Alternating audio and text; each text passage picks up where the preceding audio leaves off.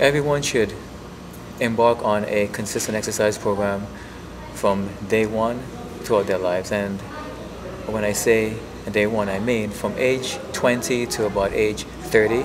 One should stress the emphasis on building lean body mass, establishing a solid foundation, building bone, and improving excellent cardiovascular fitness, flexibility, mobility, and the basic essential ability to move and perform all activities of daily living as efficiently as possible.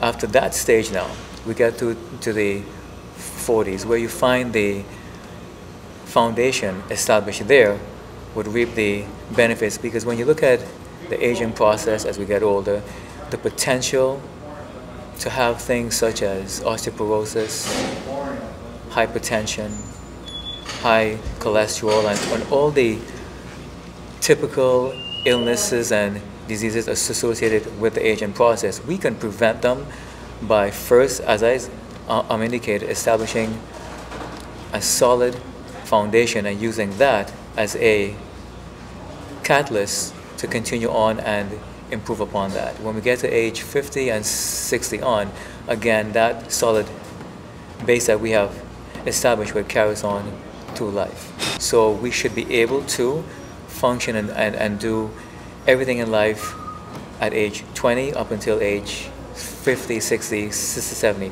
The key is continuing a process.